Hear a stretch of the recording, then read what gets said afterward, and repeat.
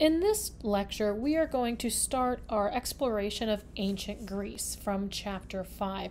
Now, you're going to see I note this as part 1. I actually decided this chapter has a lot of important information, and so I actually decided to break it up into 2 separate lectures. That way you don't have one very long lecture. What we're going to look at in part 1 is we're going to look at the beginnings of ancient Greece up until the classical period. And then part 2 will start with the early classical period of Greece. Now, I want you to remember as we're looking at this, something to pay close attention to is pay close attention to how the Greeks their artwork reflected their cultural beliefs, especially in how they saw the role of man. Greeks very quickly developed an independent artistic style and identity that then became the foundation of the Western tradition in the history of art. The Greek temple has had the biggest and longest lasting impact in architecture. An example is what you see here. This is the Parthenon in Athens on the Acropolis, which we'll talk about later. Actually, it'll be in the second lecture on ancient Greece. But these works of art also became symbols for what the Greeks believed in: order, harmony, and especially finding this harmony in mathematical harmony. Also, it was a celebration of the greatness of the people of Greece, and we'll talk about, especially when we get to the friezes on the Parthenon, that the Greeks became, especially the Athenians, began to see themselves as the same level as the gods. And many believe this was actually an allegory showing the greatness of the Greek civilization over barbarianism. As we go through the chapter, pay attention to how the focus on the human form also is a reflection of this change in ideology. Hint, you will probably talk about this in an upcoming discussion board. Now, they began to see mankind as the measure of all things, and that's going to be an important phrase. Mankind as the measure of all things, not these gods, not these omnipotent gods to be feared of. In fact, the Greek gods were created in human form, but they were immortal. And humans could become gods by performing heroic deeds. Also, as most of us have been told, the concept of democracy was born in Greece. This means the government is led by the people, or the demos. And we have to remember, though, this actually applied to very few people in ancient Greece. For example, in Athens in 309, there were over 500,000 people living there. Only 309 were male citizens, so that's only about 2% of the population. However, this is a distinctly different idea than having just a king or one central ruler, but we have to remember this democracy of the time, the democracy, government of the people, was a very small and select few. All right, now the Greeks, or the Hellenists as they call themselves, when we look at the Greek world, Greece was made up of independent city-states, or polis or polis is the plural. I'm sorry, polis is the singular. In 776 BCE, these separate Greek-speaking city-states held their first athletic games in common at Olympia. This was an area where it had a sanctuary dedicated to Zeus, who was the king of the gods, and this actually became what was known as the first Olympic Games that still continue to this day. Also, a side note, be sure to read both the Gods and Goddesses of Mount Olympus sidebar to become familiar with the gods and goddesses.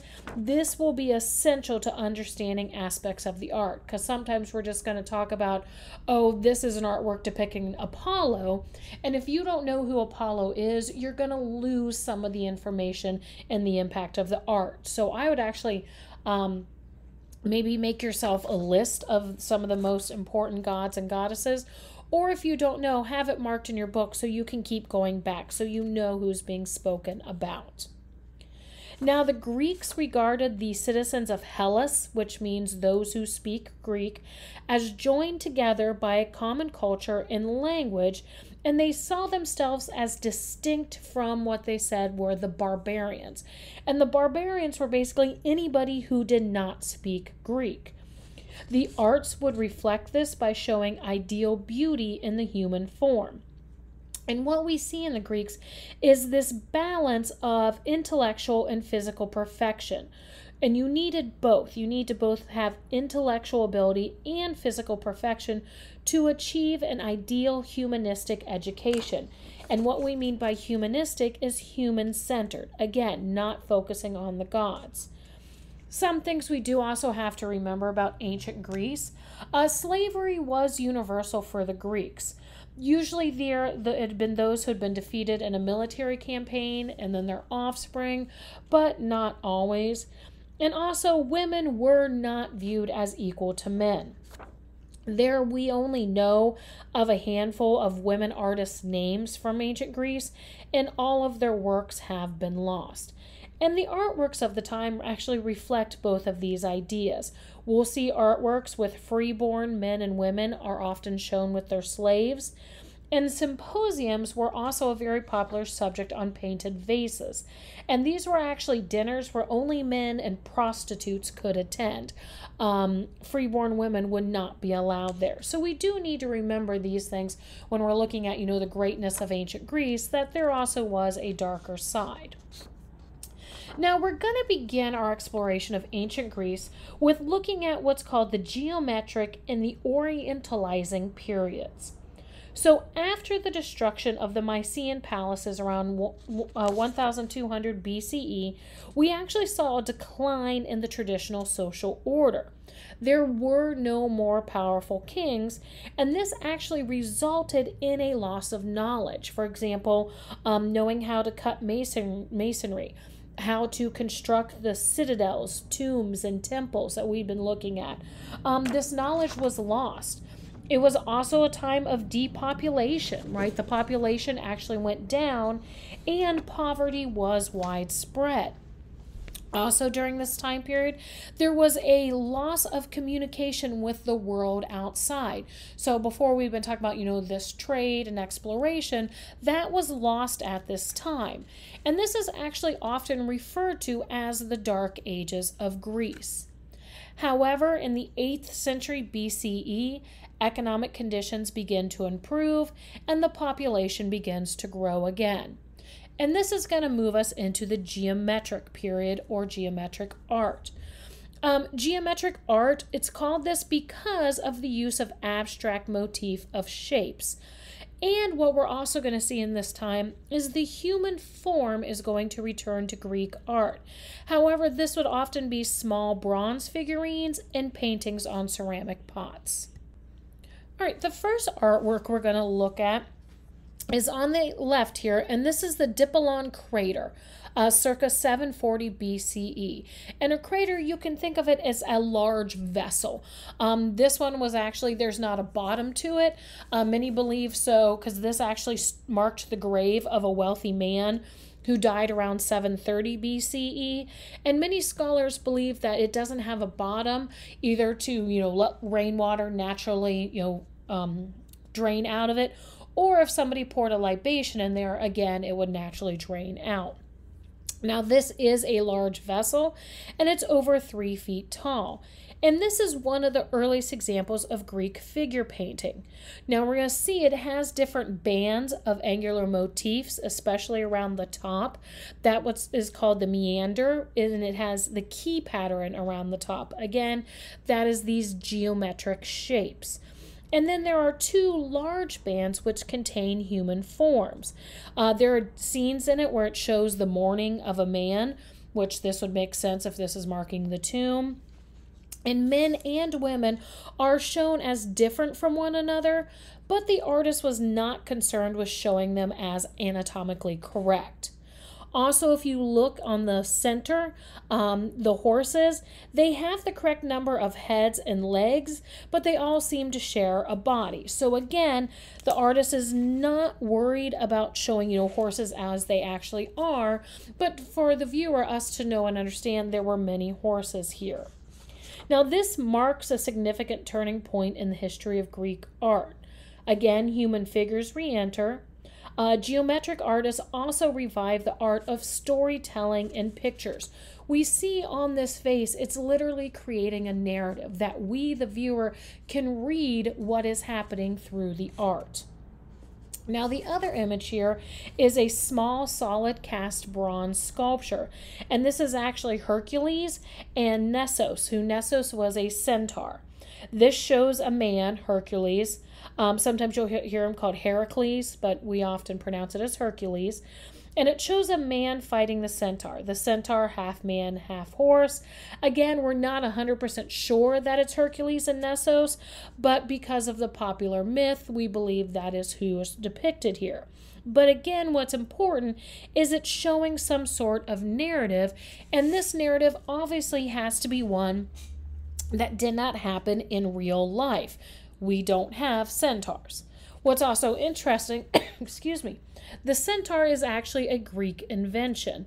Now this one, if you look at, it's interesting, right? It's half man, half horse. Usually the front half is the man, and usually that's from the waist up. However, if you look at this one, the front part, including the forelegs, are human, and the back half is horse. Also in this, the human is bigger than the horse, meaning Hercules is bigger than the centaur, when in real life, right, horses are bigger than men. And so again, this is not to show real life, but was to show that man will be victorious over animal. Again, the idea that in the struggle between man and animals, man wins. Also, both of the figures are shown nude. This again is following a Greek tradition. Greek youths would exercise without clothes, and they also competed in the Olympic Games nude. All right, moving on, we're going to move on to the Orientalizing art. Now, it's called this because in the 7th century BCE, the pace and scope of Greek trade and colonization increased, where we had that time where we kind of lost out contact with the outside world. We're seeing that come back. And in fact, the Greeks had more contact with Eastern cultures and artworks, and they started to have a very strong influence of Greek art of the time, especially Egyptian and Mesopotamian art. And so because of this, art historians call it the Orientalizing art, because art of this period is almost more a reflection of outside or Oriental areas and not of Greece itself. Examples we see of this, the figure on the left, this is the Manticlaus Apollo, circa 700 to 680 BCE. It is a bronze and it's about 8 inches. Now this was dedicated to Apollo by a man named Manticlaus. And we know this because inscribed on the legs, in the thighs, is the message, quote, Manticlaus dedicated a tithel to the far-shooting lord of the silver bow. You, Phoebus Apollo, might give some pleasing favor in return. So literally on it, it's saying this is from Manticlaus, and he is offering this as a gift, a votive to Apollo. Now, we don't know if the figure itself is supposed to be Manticlaus or Apollo or even someone else. However, what's interesting is it does show the increased interest that Greek artists had in reproducing details in human anatomy. So when you look at this form, you can see the pectoral and the abdominal muscles. Also, we see the long hair that is framing the face.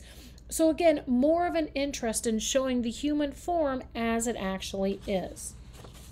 In the middle is an example of Greek vase painting of this time.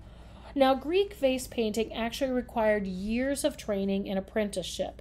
And in the 5th and 6th centuries were the height of vase painting in Greek art. Both potters and painters would actually sign their work, and this is showing the pride of the artist. Now, this was unique to Greece, that the talents and abilities of artists to create were celebrated. In fact, many Greek artists actually achieved fame through their art during their lifetime. And this is something we are not really going to see again until the Renaissance and about the 15th century.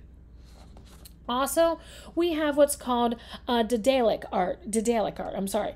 This was named after legendary artist Daedalus, and Daedalus's name literally means the skillful one. In fact, legend claims he also built the labyrinth in Crete that housed the Minotaur. Early Greeks actually attributed almost all great achievements in sculpture to him. And so that's why this type of art gets its name, that it's all named after him. Example of this is the figure on the right. This is the Lady of Auxerre. It was actually from Crete, but the name Auxerre, that's French because it's the French town it last resided in. However, it was made in Crete, and it's circa 650 to 625 BCE, and it's made of limestone, and then it's about 2 feet 1.5 inches. Now, this does show a clothed woman. All women and goddesses of this time were shown clothed. Now, we don't know if this individual here, if it's a goddess or a maiden. Likely it was a maiden because there's no headdress and the hand seems to be in prayer. So it would be, a lady praying to a god. Also, much more naturalistic than earlier works, and it's much more naturalistic than the geometric time. So we can even look from here to here and see these changes. Now, we do still have abstract shapes within the work. Example, look at the face. The face is very triangular, surrounded by long hair. However, we can see more of the natural form. Now, this was brightly painted, as most Greek works were. There's been a modern conception that these were very garishly painted, and they weren't. They would be brightly painted, but it wouldn't be garish. Also, the modern notion that Greco-Roman statuary was pure white is definitely mistaken. All right, next we are going to move into the Archaic period. And this actually is where we're going to see the earliest surviving large-scale stone statues of the Greeks. And we're going to see they begin following the Egyptian format. And you see that in the figure on the left. And this is what's called a chorus, which means youth. Male youth for this one. Well, kind of male. The plural is the chori. And this is one of the earliest examples of Greek life-size statuary art. Often it was made of marble, and you can see on this, think back, the figure on that, think back to those Egyptian statues that we look at. And this emulates that idea. It's very rigid, it's fully frontal facing with that left foot slightly forward. The arms are held tight against the body, and the fists are clenched.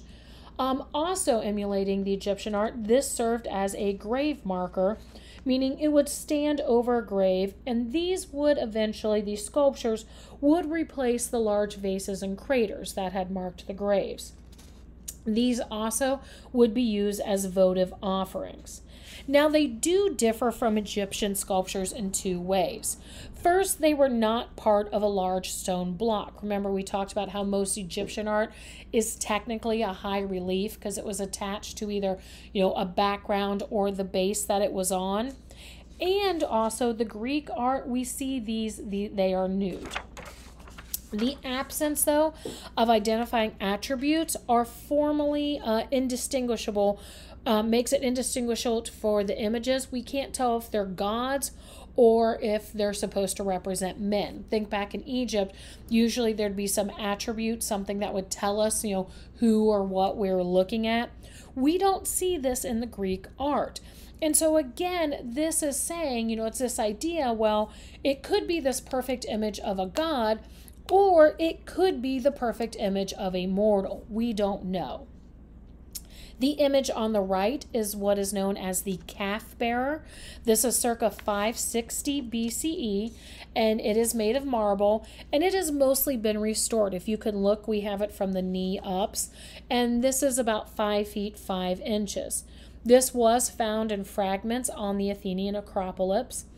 In the base, the inscribed base states that Rhonabus, who was son of Palos, dedicated the statue to Athena. And so again, this is an offering to Athena.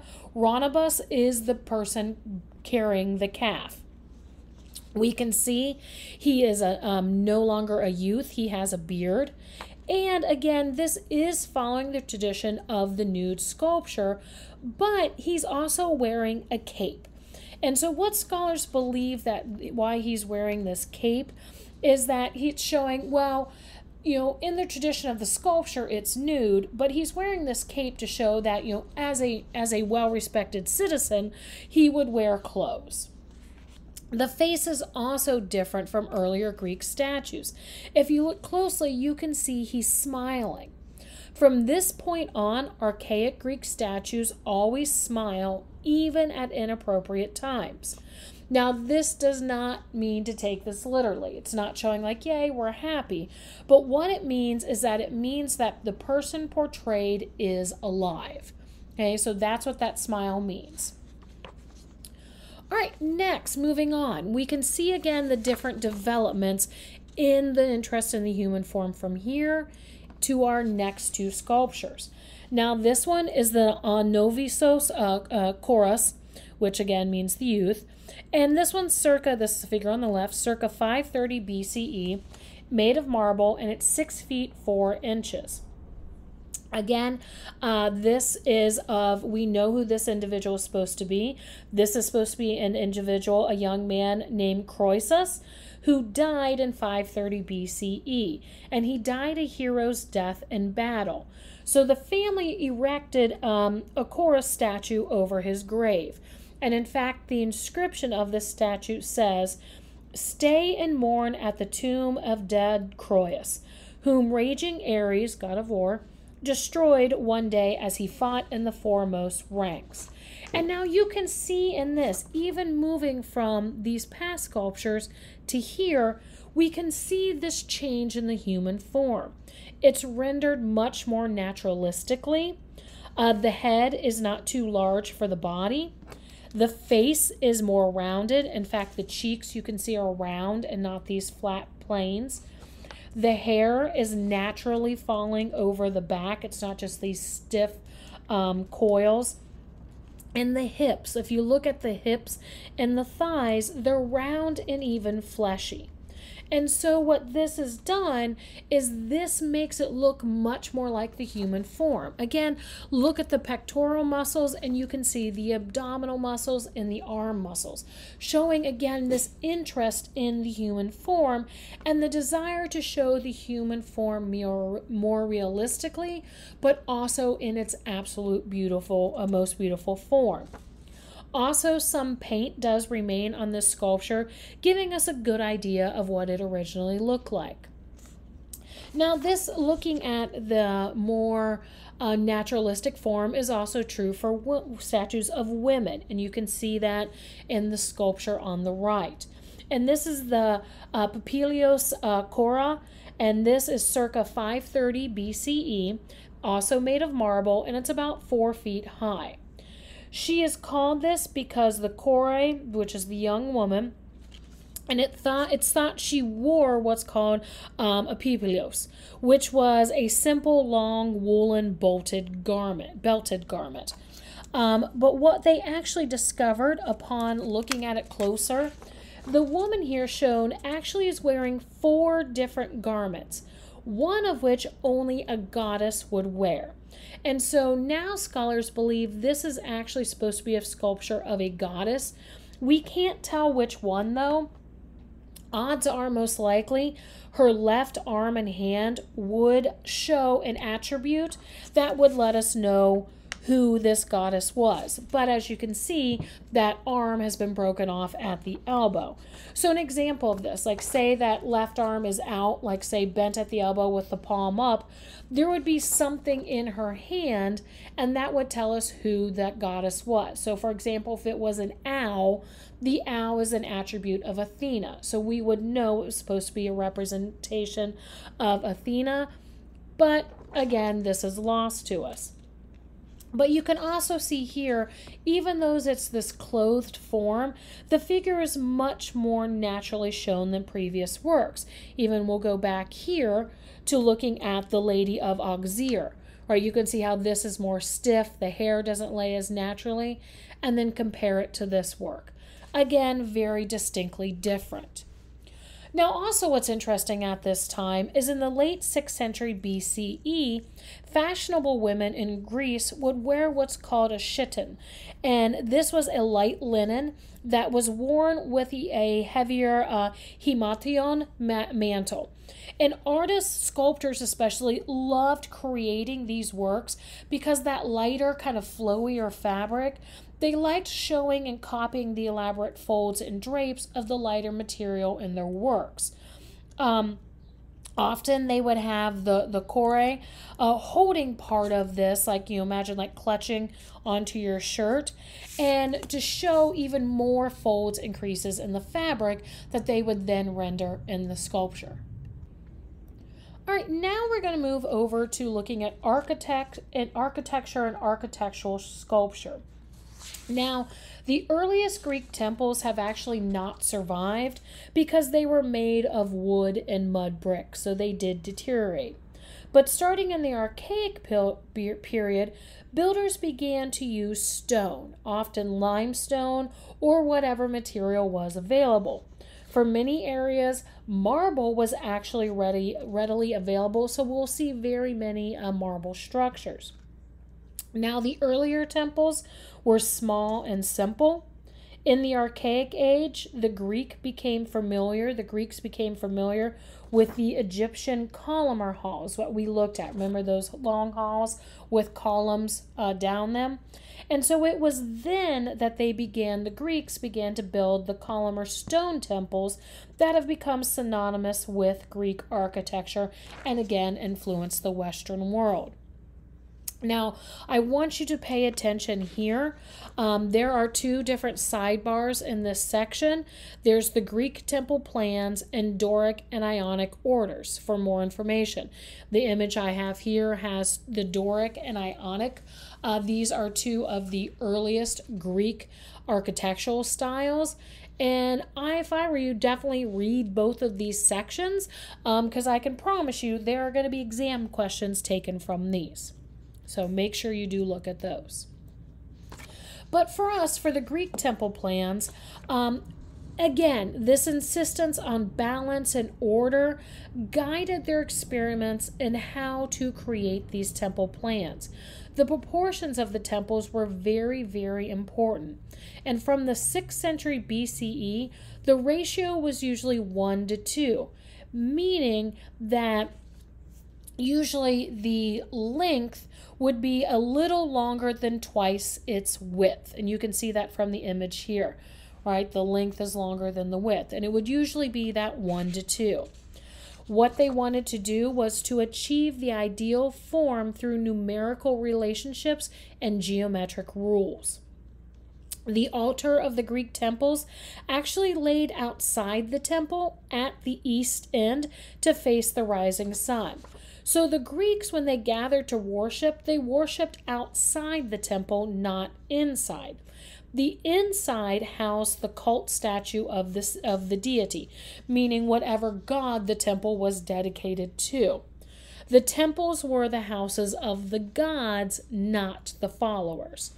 And architects and sculptors often work together to create these massive works, well, soon to be massive works. They designed figural decoration for pediment, which was not an easy task. Again, going back here, you can see the pediment is at the top, large triangular shape. Usually we would have high relief, and then eventually we'll have actually freestanding figures in these. And also this awkward triangular shape made it difficult. The artist had to work with that. The central figure was usually very large, and your corner figures would be smaller. Now we're going to see that will change eventually. Sometimes they have what's called aprotic figures, and these are ones that protected the temple and warded off evil. From your reading, they talk about Medusa was in the center of one of these pediments, and she was there to protect the temple, and she was there to ward off evil. Often what's called Jigen or Jigen tamaki is a popular theme. And this was actually what this is the battle of the gods between the gods and the giants. And this was often seen as a metaphor, and it was a metaphor for the triumph of reason and order over chaos.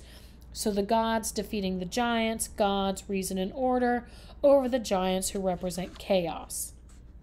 Now, figural sculpture played a major role in the exterior programs, and they did different things. They would embellish the god's shrine, they would tell the viewer something about the deity, and they would also serve as a votive offering to the god or the gods who the temple was dedicated to. Now, the Greeks usually built the temples on elevated sites. These are often hills above the city. And in fact, the term Acropolis means high city. Now, most sculptural ornamentation, again, was on the upper part of the building, in the friezes and in the pediments. And now, again, we're going to see both Doric and Ionic orders. Doric is the older, Ionic is actually going to be the middle of the different Greek architecture styles we'll look at. And it's going to be more decorative in nature. Ionic architects also sometimes replace columns with free forms with human forms. And so we'll see that actually coming up in the next slide. But what we're looking at here, you can see the floor plan. And then the image here is what's called the Basilica at Paestum. And this is circa 550 BCE, and it's about 80 feet by 170 feet. Now, this is also known as the Temple of Hera I, because there is another Temple of Hera that is close by, and they call that Temple of Hera II. Now, this is an example of an early Doric temple design, but it's actually in a Greek settlement in Paestum, Italy. That's why it gets its name. It was mistakenly called a basilica because of its unusual design. You can see from the floor plan on the right, there's actually a central row of columns that divide the cella into two aisles. Because of this, right, this makes sense structurally. Like maybe they were trying to put a row of columns to help support the roof, but this makes it so there could not be a cult statue inside. And there are 3 columns on the antis instead of 2, so there was no central doorway. Usually what happens in the Greek temples is when you're standing outside, you can look through that central doorway straight to the cult statue. You could not do that in this plan. All right, moving on, we're looking at the Siphaenon treasury in Delphi. Now, this is not a temple. Note I said treasury. Treasury was a building that was actually created and set up by the individual city-states, and it was a place where you could safely store your votive offerings. This is an example of 6th century Ionic architecture. And again, this one has been reconstructed from fragments. That's why the image on the left, this is one that has been computer generated. And what you see here is this one uses those elaborate caryatids, which are where we have those female forms instead of columns. These were actually very rarely used, and it's rare to find them. Now, it is believed that these are generic women, that they're not supposed to be portraits of anybody specific. Also, you can see on this the continuous frieze, the sculpted frieze that goes on all 4 sides of the building. And in the reconstruction, it's also painted. The image on the right, this is an image of the of a remnant that has remained, kind of redundant, and the paint you can see is worn off on this. But in the reconstruction, you can see that it is painted. Now, this actually also does show the battle between the gods and the giants. Now, what's also interesting is there were painted labels that identified the different protagonists in the frieze. So you could go up, and if you couldn't figure out who the individuals were, literally they almost had name tags like, this is Apollo, this is this person. And what's interesting with this is some of these figures actually held metal weapons in their hands. So think about, if you imagine if you were standing in front of this treasury, how, awe-inspiring it would be, and how great, it's showing, the skill and the order and the harmony of the Greek people. All right, and then the last thing we're going to look at in this section is vase painting.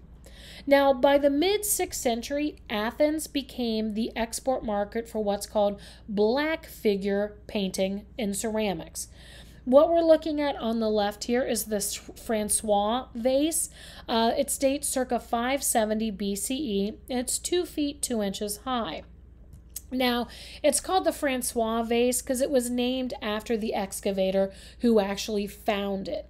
And it was in hundreds of fragments, and so it's been reconstructed. And so as you look at it, it's the image on the left here, you can look at it, and where there's those blank spaces, that means the fragment was lost. This is considered the masterpiece of early Athenian black figure painting. This is, again, what's called a crater, one of the large vessels. But what's different with this, you can see it's got the 2 volute-shaped handles. Also, what's interesting, the signature of the painter, Clytius, and the potter, Ergodamus, are both on it twice each.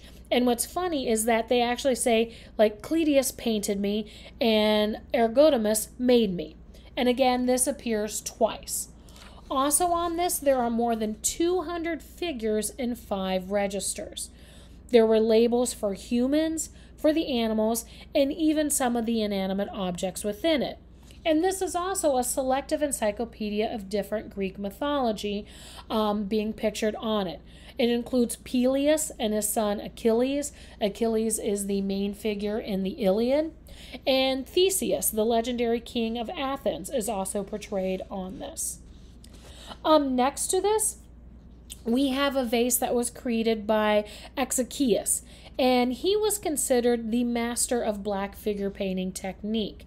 An example is the vase we see here, and this is Achilles and Ajax playing a dice game, circa 540 to 530 BCE, and it is 2 feet high. Now, he actually signed this as both the potter and the painter. And what he did is a little different. Instead of having these several bands with different images on it, he placed these large figures in a single framed panel. Much of classical Greek art shows action, but in archaic art, this was actually largely absent. Literally think this is the calm before the storm. And so what we're looking at here, Achilles and Ajax, both famed warriors, Greek warriors from the Iliad. What we see them here is they're actually playing a dice game. They're, passing the time. Now, you can see Achilles on the left has his helmet on. Both are holding their spears, and their shields are nearby, so they are ready for action, but again, they're passing the time playing a dice game. And you can look, if you want to zoom in on the slide, you can see the extraordinary detail created in this work, in the intricate carving of the patterns in the figures' cloaks and their shields. All right, then we're going to move on to what's called red figure painting. And this was actually a new technique that offered more flexibility. The creation of this is credited to Andocides, which was a painter, and what's the Andocides painter. And this is assumed to be an anonymous painter who decorated the vases that were created by the potter Andocides. However, some believe Andocides was actually both the painter and the potter, but we don't have any definitive proof of this. Now, what's interesting is you can clearly see the difference between black figure painting and red figure painting by looking at what's called bilingual vases, and that's what we see here. These are vases that are created using both the black figure and the red figure technique. So what we see here on the left, again, these are both reproductions of the Achilles and Ajax vase, but on the left we have the black figure, and on the right we have the red figure vase. Now, red figure is the opposite of black figure. It uses the same black glaze, but instead of creating silhouettes, the painter uses outlines to create the figures and then the black as the background. Also, the red figure painter uses a soft brush and not a stiff metal graver to draw the interior details. Also, with the red figure glaze, you can dilute the glaze and create kind of a golden brown hue. And so the red figure painting actually gives the artist a little more freedom within the works to create it.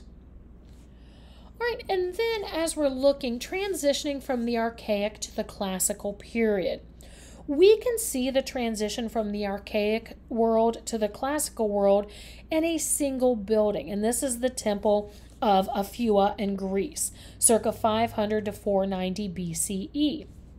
Now, this was a building that started in the archaic period.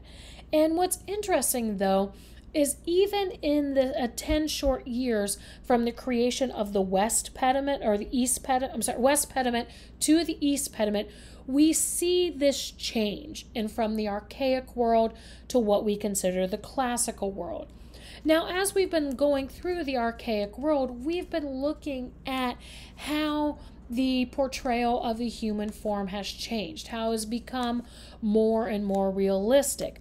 Well, what we're going to see in the classical world, that's going to be taken even further. And we can see this by looking at two different sculptures that were in the two different pediments of this temple. They are both showing a dying warrior, and again, they were only created 10 years apart. But look at the top one. This is from the west pediment, and this is the archaic one. Here you can see the torso is still rigidly frontal. The dying warrior is looking directly at the viewer, and he still has that archaic smile, even though there's an arrow literally in his chest. And he looks like he's been arranged, right? That he's almost being staged. I think your book makes a comment of, imagine like a mannequin in a store window. Because imagine, like, if you just got shot in the chest with an arrow, is this how you're going to lay? Probably not. And so why that human form? Again, we can see the pectoral, the abdominal, the leg muscles. It is much more naturalistic. How it's portrayed is not. And then when you compare that to the figure in the east pediment, again, this is a dying warrior. The posture is much more natural and complex. The torso is placed at an angle to the viewer. And here we see the warrior is reacting to the wound as a real human would. He knows death is coming. And we actually also see action in this, where the top one's just kind of like staged, it's posed. This one, if you look at it, he's actually struggling to rise. He's using his shield to try to help him lever himself to try and get up. And again, he does not look at the viewer here. And then also even just look how the legs are. Even the bottom leg kind of draping over the side of a pediment. This seems much more naturalistic, as if, a warrior fell down and he's struggling to get up. So again, we see this action in the works that we did not see in the archaic works. Okay, so this will end the lecture of part 1, and then we will pick up in the next lecture with part 2, starting with the classical period of ancient Greece.